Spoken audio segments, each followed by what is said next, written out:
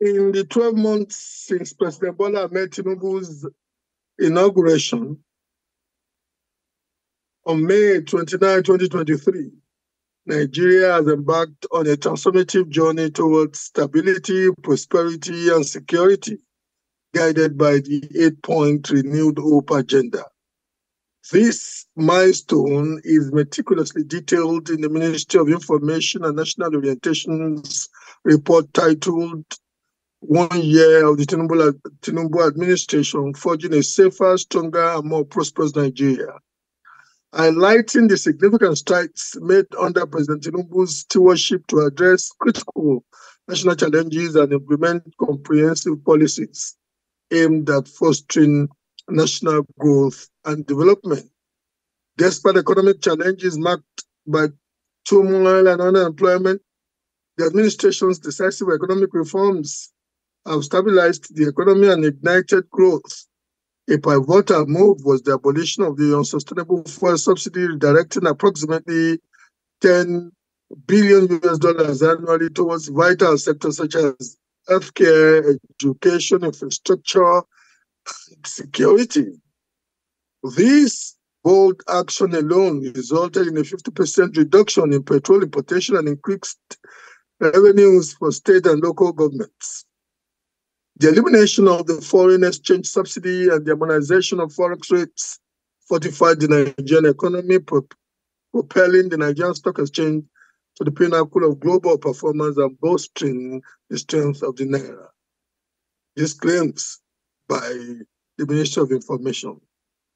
To mitigate the impact of these economic measures, the administration rolled out several interventions, including a wage increase to 35,000 Naira monthly for civil servants, the establishment of a tripartite committee for wage restructuring, the creation of an infrastructure support fund for states internationally.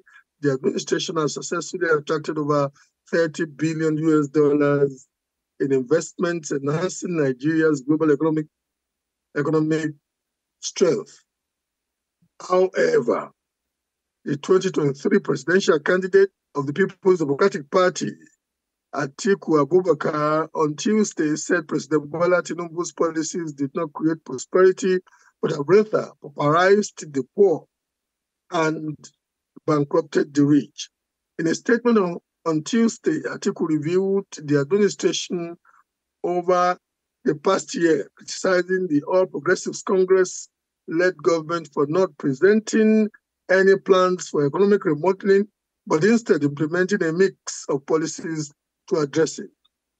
Joining us is the immediate past chairman of Chartered Accountants of Nigeria, ICANN Lagos and District Society, Alesta, Wilcox.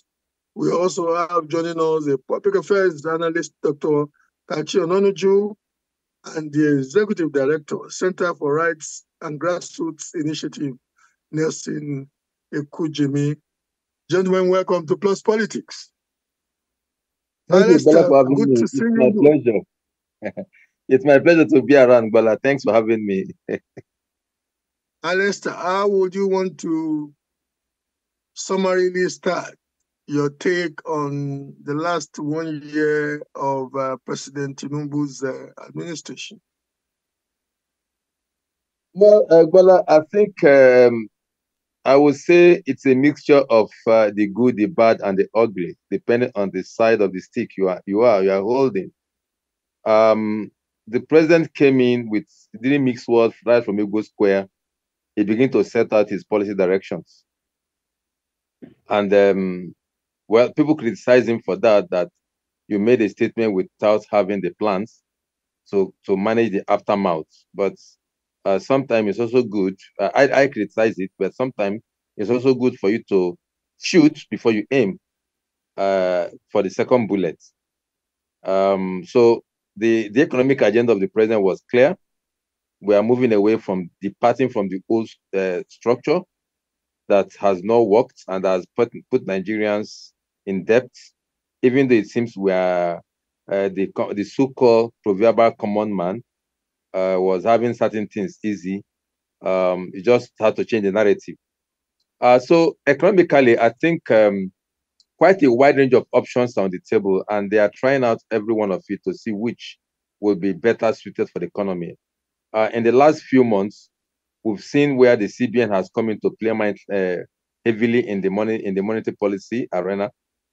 The MPR has moved from about 22 basis points, 22,000 basis points, to now we're on a 26. That's quite a substantial move. And is it the right policies? We need to allow them to mature for us to know. But generally, apart from the economic space, one area that Nigerians has always had issues talking about security and food and security of the land, and then agricultural production, food security. Now you discover that Nigeria has been plagued with wide range inflationary trend, especially food inflation, and Alesta, yeah. I think it may be a good idea for us to make references to the inaugural speech of the president, especially as it relates to the sectors. I was just wondering, maybe I should start by reading out what he intimated the Nigerian public with his objective in security. Although it must be accentuated at this juncture that is only 1 year into a 4-year tenure.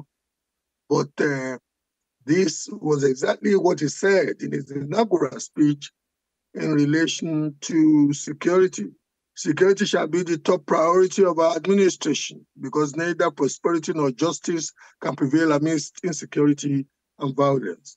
To effectively tackle this menace, we shall reform both our security doctrine and its architecture.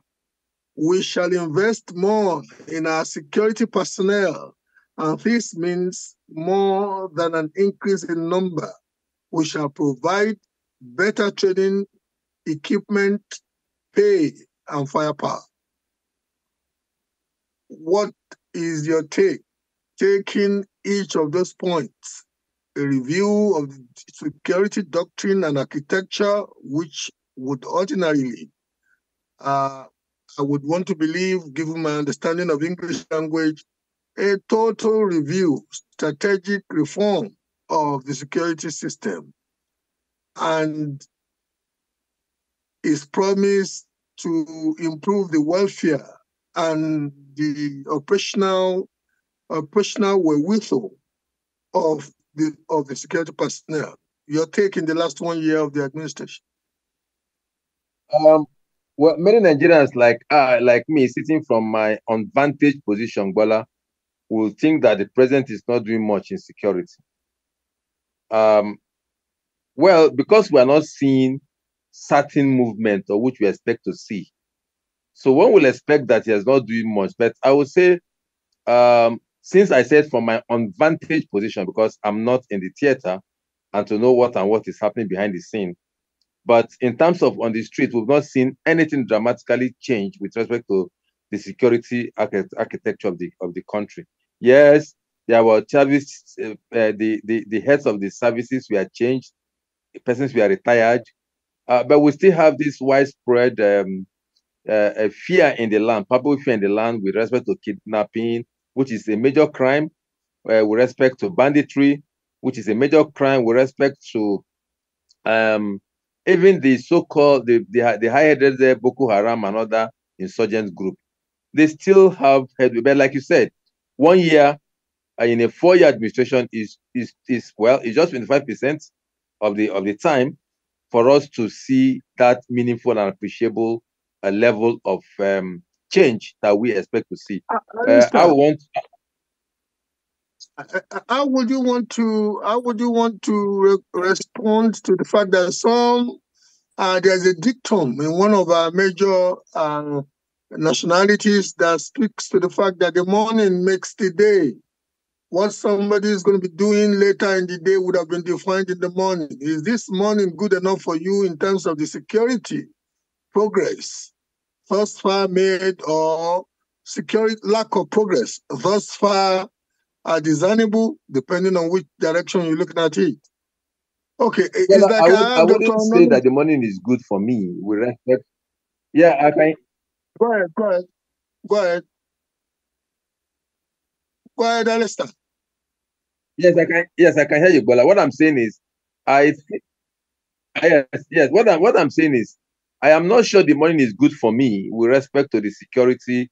How this president has tackled security. Like I said, I consider the fact that I'm in an unvantaged position. I wouldn't say vantage because I am not at the theater, but many Nigerians want to have this sense of being secured, whereby they travel on the roads without much praying, just as we used to do. I remember some years back, I used to travel to the north by road, and sometimes the night catches up with us, so anywhere in it, be it forest, and then you are just relaxed. But I don't think many Nigerians can do that today. Even going to Ibadan in the broad daylight, you might just be looking at your Okay, left and your right. So one will want to see. okay, So the morning is not yet good for me. So one will want to see us returning back to that area when you are traveling from here to Bini and you sleep off, and the driver is just going, and you can sleep off in your car without having much to worry as to looking out on the road. okay, So those kind of things. okay, So the Alesta, money is not yet good, but Alesta, like I said, I, 25% over 25% is too small to judge a student. So let's see when 50%, when we get to 50%. I'll come back to you, Alesta. I'll come back to you. But before I come back to you, I need to say this. As somebody who did a course once in criminal justice system, I know that the perception of crime is usually bigger than the reality of crime. However, that does not excuse the fact that if people are not comfortable emotionally and otherwise in an environment, security is also a game of perception. Once the confidence is not there, it's not there. Dr. Ononuju, welcome to the program. Thank you. Let's go in the direction of the economy. Let me read out verbatim what the president promised in his inaugural speech on the 29th of May 2023. Regarding the economy, he said, on the economy, we target a higher GDP growth.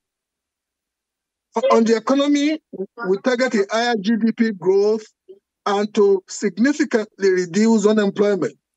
We intend to accomplish this by taking the following steps.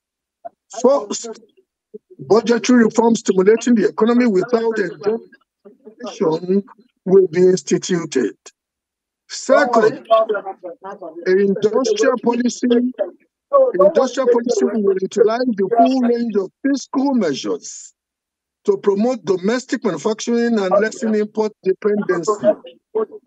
Third, electricity will become more accessible and affordable to businesses and homes alike. Power generation should nearly double and transmission and distribution networks improved. We will encourage states to develop local sources as well. I have a message for our investors, local and foreign. Our government shall review all their complaints about multiple taxation and various anti-investment inhibitions. We shall ensure that investors and foreign businesses repatriate their hard-earned dividends and profits home.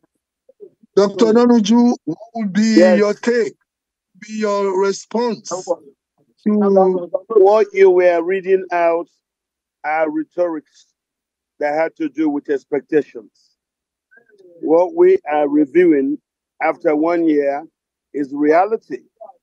A lot of those expectations did not materialize. As you can see, economically, it's been one policy after the other, trial and error. And that's why somebody would say economically, it's been all motion and no movement.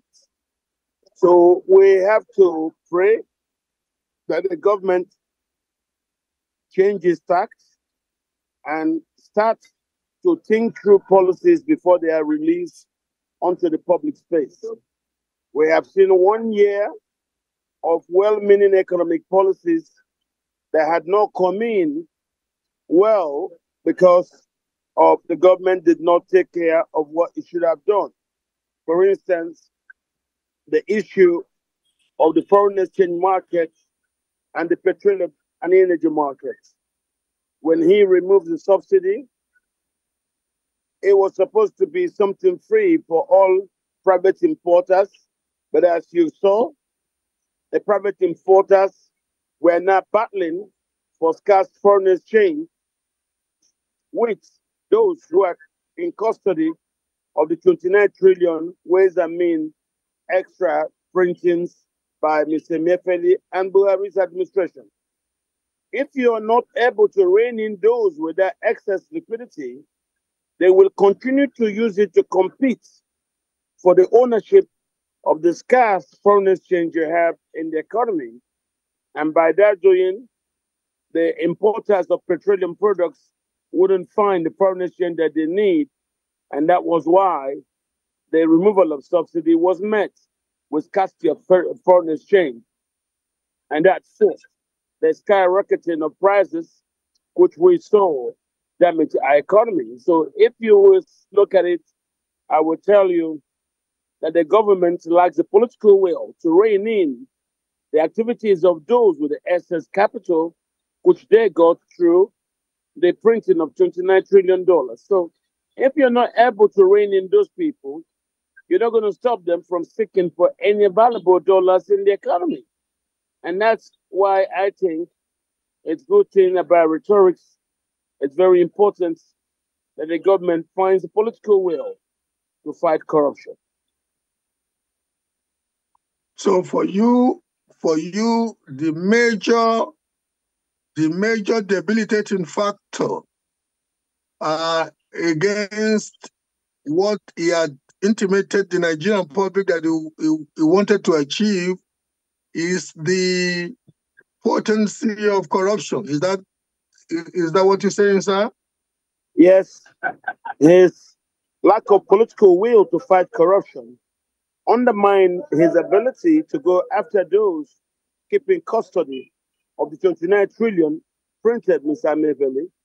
And that's 29 trillion they now use to chase any available dollar within the foreign exchange market. And that's why you saw that scarcity of dollars that actually forced the painful inflation that you see everywhere, because everything has to do with imports dependent economy. And we have not stopped being an import dependent economy. So where is the foreign exchange? If those in the APC that had the foreign exchange from the ways and means of a printing of Naira, of course they will use that money to pursue the few dollars you have in the economy. And that was why he was so challenged. He started using our foreign reserves to actually try to fund the foreign exchange market, but that was not sustainable. And now we're back to where the dollar is 1.52 the Naira. Yes. I'll come back to you. Dr. Ononuju. Let me go to your colleague. Alesta. Okay, Dr. Ononuju. Okay, Alesta, here you are. Okay, let me read his declared intention for job creation. He says, my administration must create meaningful opportunities for our youth. We shall honor our campaign commitment of 1 million new jobs in the digital economy. Our government also shall work with the National Assembly to fashion an omnibus jobs and prosperity bill.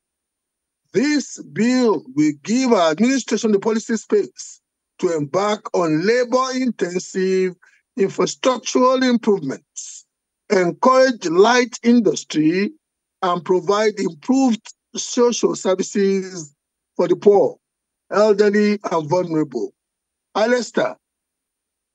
Your take of that in the last one calendar year, and with the caveat that it is still one in a 4-year tenure. Alesta Wilcox. Well, I've not seen that omnibus legislation with respect to the job creation that the president promised. However, some of the bold infrastructural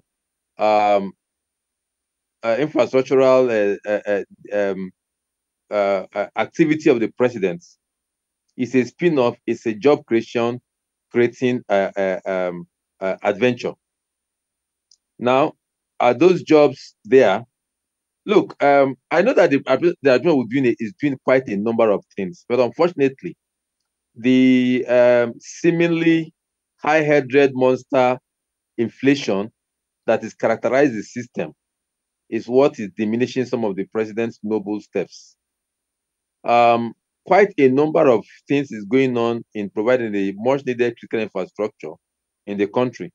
And when you're building infrastructure, you are creating jobs, direct and indirect. Now, if that's what the president means, I think he is working in accomplishing that. I also know that the Ministry of Digital Economy is up and running, and there's a lot happening in the digital space.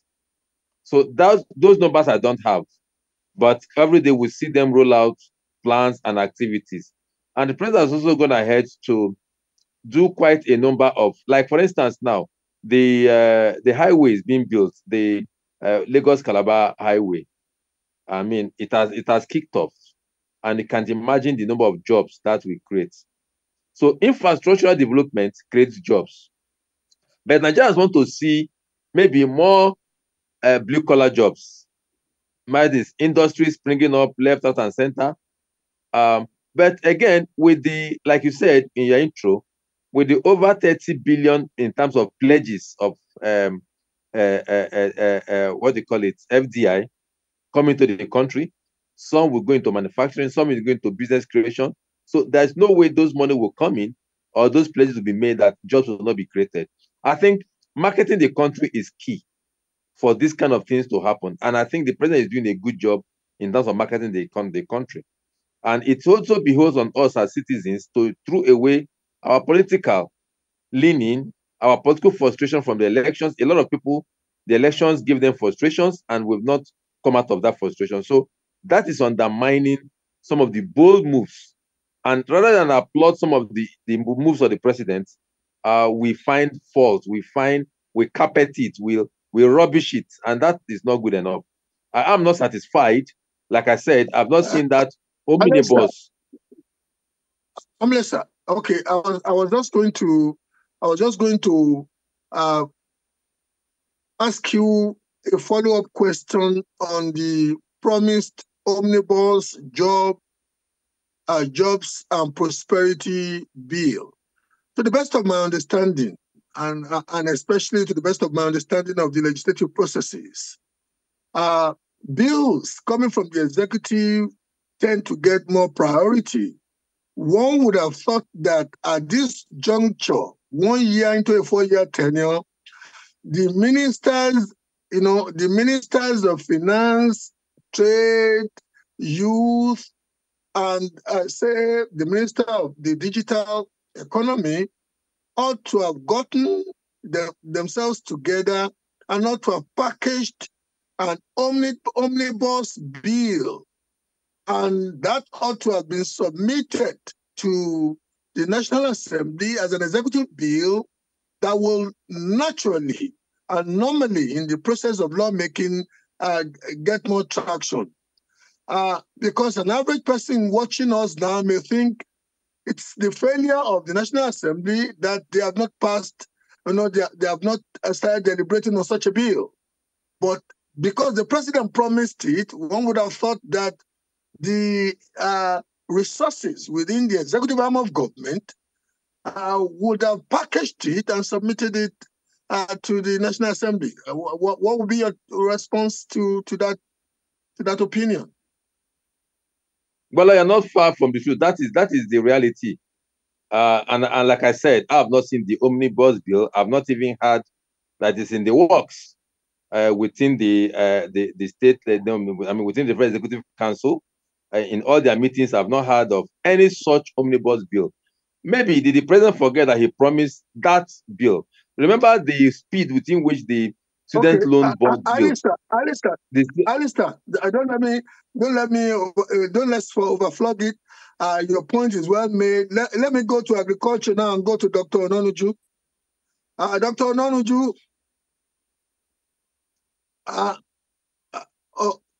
okay, we have the third guest available. Is he on audio? Okay, Dr. Ononuju, let me go to you on this. Agriculture. Rural incomes shall be secured by commodity exchange boards, guaranteeing minimal prices for certain crops and animal products. A nationwide program for storage and other facilities to reduce the spoilage and waste will be undertaken. Agricultural hubs will be created throughout the nation to increase production and engage in value-added processing. The livestock sector will be introduced to best modern practices and steps taken to minimize the perennial conflict over land and water resources in this sector. These actions, food shall be made more abundant, yet less costly. Farmers shall earn more, while the average Nigerian pays less. Dr. Ononuju, your take. These were all wishes expressed through rhetoric. But in the real life, insecurity has impacted negatively our agriculture. You know that. So until we're able to deal with the insecurity that has impacted agriculture severely, we will not be able to see what has actually happened in the agricultural area. What I can tell you is, against all those dreams expressed through rhetorics, our problem has been insecurity, largely in the agricultural field. And until government is able to do something to reverse the situation about insecurity, where farmers are not allowed to go do their farming, neither are they allowed to go do their harvesting without paying the taxes levied on them by the terrorists. This is the problem. The earlier the security services dislodge the terrorists and allow the farmers to have say over their land, the better for Nigeria's agriculture in general. Okay, welcome to good evening. Thank you for having me. Good evening. Sorry for joining you late. Oh, never mind, my brother. I can hear you. Good evening. Thank you for. Oh, you're welcome. Thank you for gracing the show. And Nelson, we're doing a review of what the president promised in his inaugural speech, especially the areas where he detailed some of the things he would want to achieve. And now let's go to infrastructure. Yep. On infrastructure, the president said, thus, we shall continue the efforts of the Buhari administration on infrastructure. Progress towards national networks of roads, rail, and ports shall get priority attention. Your take in the last 1 year of that promise relative to the reality? Well, thank you very much. I must confess that we have seen the present administration key into the policies of its predecessor with regards to infrastructure. We cannot run away from the fact that what the former administration of President Muhammadu Buhari achieved with regards to infrastructure. And you can see that the present government has embarked on that same course of action. We can see the Port Harcourt Abia train running now. We can see the linkage of the southwest and the south-south through the Lagos-Calabar Coastal Highway.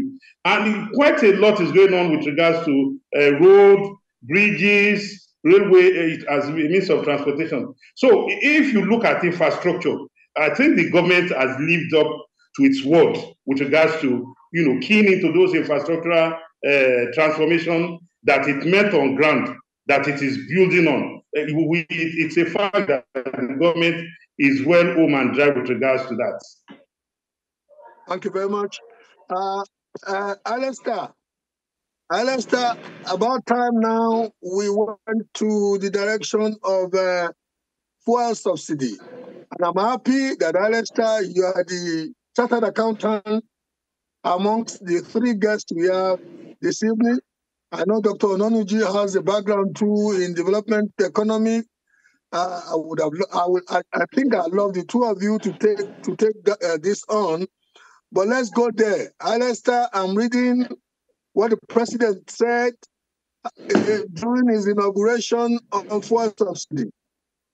We commend the decision of the outgoing administration in phasing out the petrol subsidy regime, which has increasingly favored the rich more than the poor. Subsidy can no longer justify its ever-increasing costs in the wake of drying resources. We shall instead rechannel the funds into better investment in public infrastructure, education, healthcare, and jobs that will materially improve the lives of millions. Alesta, how would you want to compare reality to this promise? Well, with the announcement at Ego Square, subsidy is gone, Nigerians woke up to the sad reality of the fact that we need to pay more for petroleum products, especially the PMS, which is the only link of the process that was being subsidized. Did we go the full hog? Apparently no, because if we compare what we pay now and what we should be paying, we have gone the full hog. I think the government is still magnanimous in still absorbing some of the cost elements, because if you look at other economies, other countries, you understand the fact that the government is still magnanimously absorbing some of the cost on PMS. I just came back from a trip to Accra. I know what fuel costs in Accra. It's almost at the equivalent of 1,500 naira per liter. And conversely, transportation cost in Ghana is far cheaper than that in Nigeria, even though they pay far more for PMS. How they do it, I just cannot tell. But you see, the flip side, the good side of it is the fact that removal of the subsidy has brought in more money into the government coffers. If you look at FAC now has far more money to share. If you look at state government, they now have more money. Unfortunately, we still do not hold our state accountable. We still rely and put all our focus on the federal government. And everything that happens, we think the federal government is the one doing it. Meanwhile, the states have increased resources. Local governments have increased resources, but we don't look at them. We keep bombarding our attention to the federal. The federal cannot provide you primary schools, secondary schools. That is work of the states. The federal cannot provide you primary health care or even general hospitals. That is the work of the states. So we should look at our states. With the increased resources available to them, we should not only be putting our attention on the federal government, but we should look at our states. These states are autonomous. They are autonomous and they control their resources the way they are supposed to control it.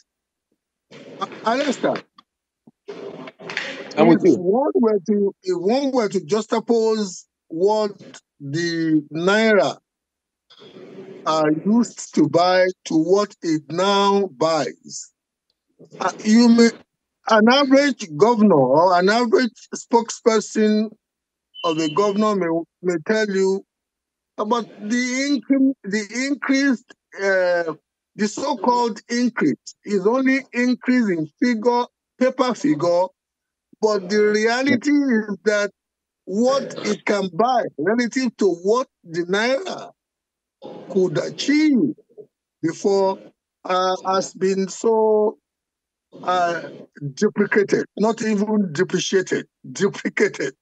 So, what would be your response to that? Just a quick one before I go to That Dr. is, Ononuju. but that's a lie of the devil, and that is that is part of what is fueling the inflation crisis in Nigeria. We use that lie to extrapolate everything and to enrich ourselves as government circle. Now, I agree with the fact that the dollar, the exchange rate has gone up drastically, but it shouldn't affect the price of Gary. Gary is a domestically produced item. It shouldn't affect the price of beans, the price of plantain, the price of those domestically produced items. If imported items might go up, yes, I agree. But domestically produced items should not. So we're only lying to ourselves. Yeah. Alesta, a quick one before I go to your two colleagues. Alesta, an average person producing Gary will tell you that inevitably in the production of Gary, he or she has to buy petrol. An average person producing Gary would have to also factor in countenancing the cost of transporting the Gary from the rural area where the Gary is made to the places where he or she is going to be selling the Gary. So this, although Gary is not imported, like you rightly stated, but the inevitable cost of getting Gary from, like somebody, like a famous Pentecostal pastor once said, salvation is free, like water is free, but piping water from the river to your house, reticulation costs money. Water is free, but reticulation costs money. How would you want to take that before I go to your colleagues?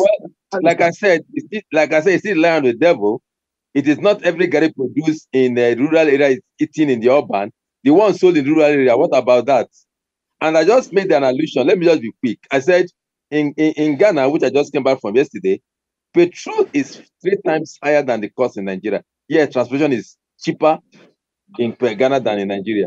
So how do we rationalize that? You see, most times we use the dollar as a benchmark or as a benchmark to exploit ourselves, to alight ourselves, and to exploit ourselves, and then we blame the government. So there are some economic factors that is helping us let me go to Dr. Ononuju. Alexa, let me go to Dr. Ononuju, but before I go to Dr. Ononuju, let me corroborate the point you've just made.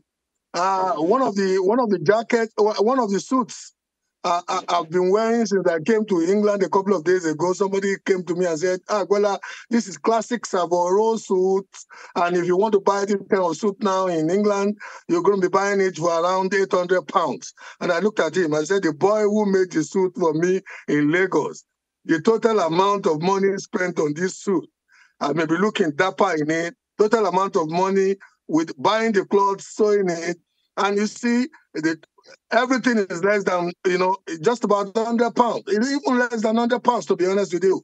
And I was telling him that should be the advantage for those of you who are in the diaspora now. The PPP, purchasing price parity, that you could bring things from Nigeria. I have a friend who takes out 10 tons of agricultural produce. He's actually the biggest customer of DHL now. And I was joking with him the other day, about 2 days ago, that now you're laughing to the bank because, what you buy to bring to England, you're buying at a relatively cheaper rate if you change the pounds to the naira through which you buy them. Let me go to Dr. Ononuju. Dr. Ononuju, given what your colleague Alesta has stated, And we also have to go to monetary policy. Let me quickly read out the president's promise on monetary policy. Monetary policy needs thorough house cleaning. The central bank must work towards a unified exchange rate. This will direct funds away from arbitrage into meaningful investment in the plant, equipment, and jobs that power the real economy. Interest rates need to be reduced to increase investment and consumer purchasing in ways that sustain the economy at a higher level. Whatever merits it had in concept, the currency swap was too harshly applied by the CBN given the number of unbanked Nigerians. The policy shall be reviewed. In the meantime, my administration will treat both currencies as legal tender. Dr. Ononuju, your response to that. Hello, Doc. Are you there? Okay. I'm here and I'm telling you that my response is you're reading to me a wish list. It has nothing to do with reality. Like the gentleman was talking about Gary, I wanted to tell him that Gary has factors of production. And these factors include those who harvest the cassava, the money that brings them to do the harvesting work, their transportation go up. The person who also does the grinding of the cassava to paste for Gary processing buys petrol. The person who also does the grinding buys machines. And those machines that are used to grind the Gary, the prices will go up when you go to purchase any of them or condiment that gets spoiled in the market because those things are imported items used as machinery for grinding Gary. And those imported machinery do get controlled by the behaviors in the processing market. So Gary is not that local. No. Gary has a lot of factors that go into making them available in our homes and on our breakfast and lunch plus.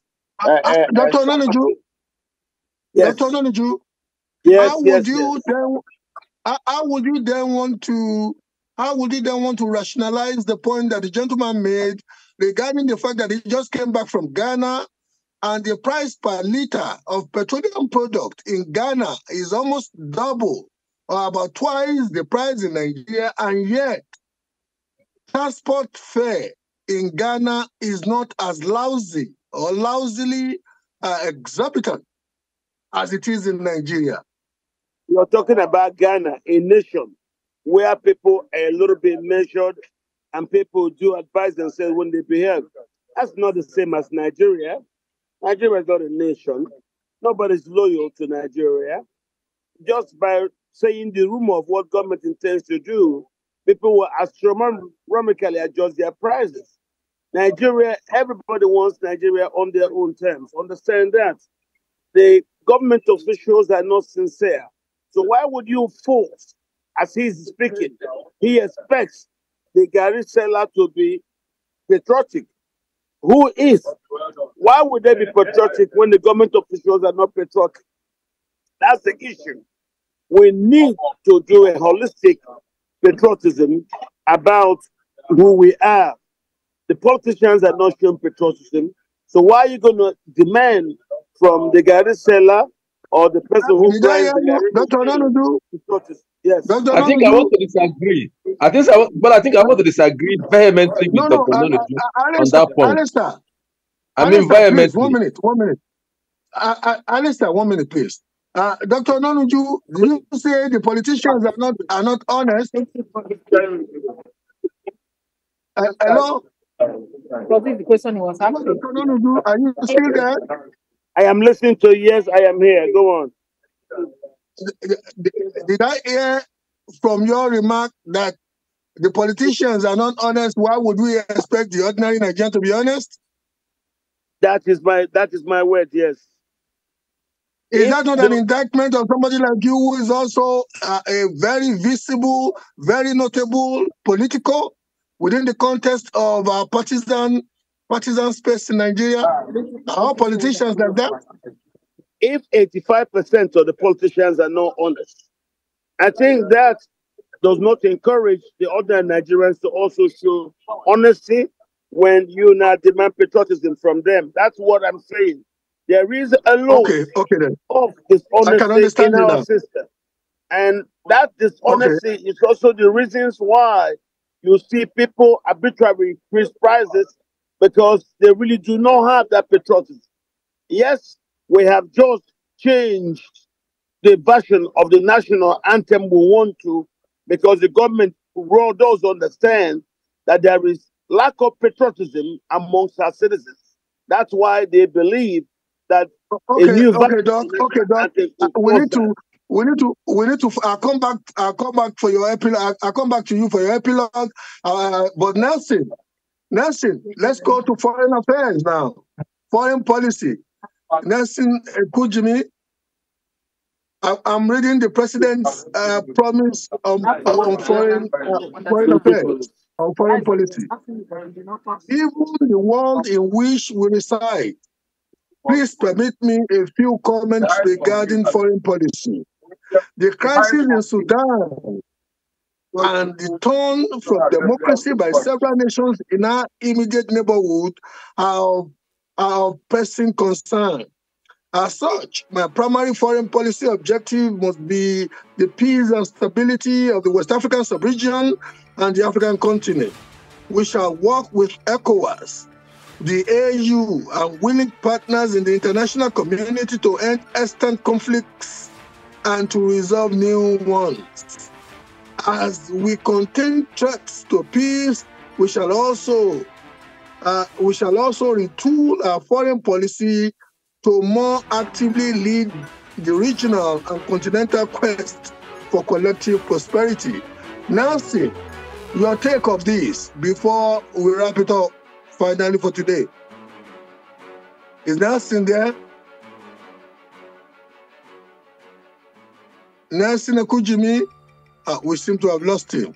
Okay, Alesta, your epilogue, how would you want to wrap it up? You know, I don't like going the simplistic way of saying what percentage would you give an administration, especially when we were just 1 year to a 4-year tenure.